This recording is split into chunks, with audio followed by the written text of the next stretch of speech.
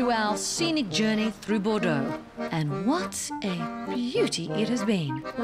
After a couple of days exploring the right bank of the river and the region of Saint-Emilion, today we have pulled up at Pauillac to journey through the left bank of the Gironde River known as the Medoc. Now, I don't always like to be independent, but I do like to have the option. And each day here, you can choose from all sorts of different things to do. You can go with a group, off to do all sorts of lovely things, or you can stay in bed and read a book all day if you would like. But I know that I'm going to be eating and drinking my way across France. And so today I am going to a lovely vineyard, a beautiful chateau, but I'm going to earn it. I'm going to work my way there. All right, on y va, off we go.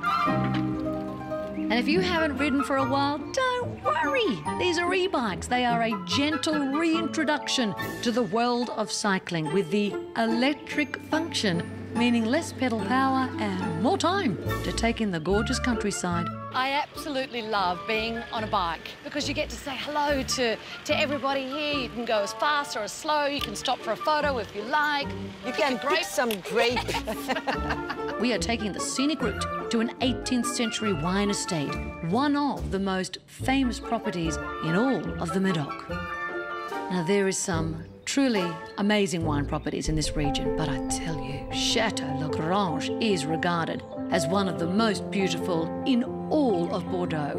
What is the difference with the wines from the Medoc? Here in the left bank of the river, in the Medoc district, it is better for the Cabernet Sauvignon, Medoc, and Cabernet Franc.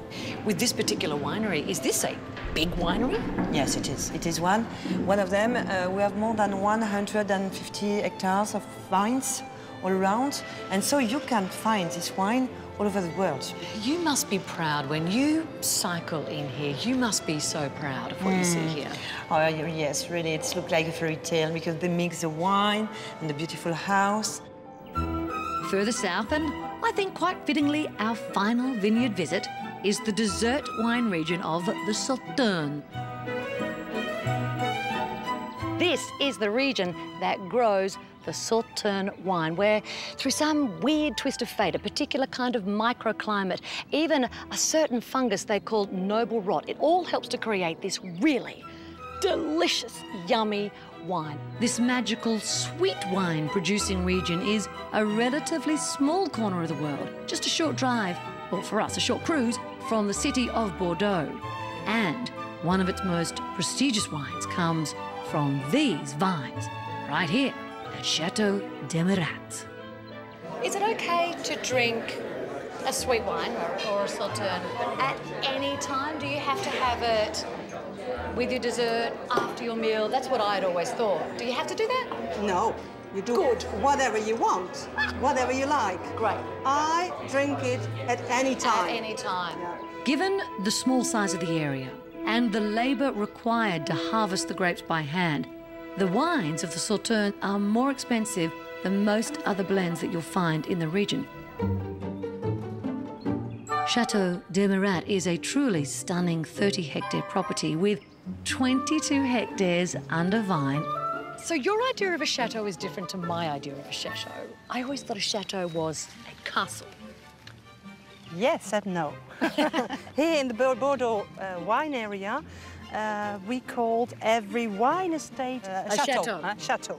And even if there's just a small house and facilities to make wine and vineyards, it's still a chateau. It's a chateau. Okay, it doesn't have to have the turrets. No, but every wine estate, every chateau has his own story, his own history, and that's very interesting.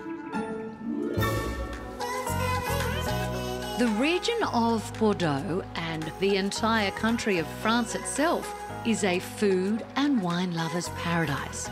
Back on board our luxury spaceship, I've signed up for Scenic Culinaire because I am determined to take home a few tricks of this fabulous French cuisine and knock the socks off my loved ones.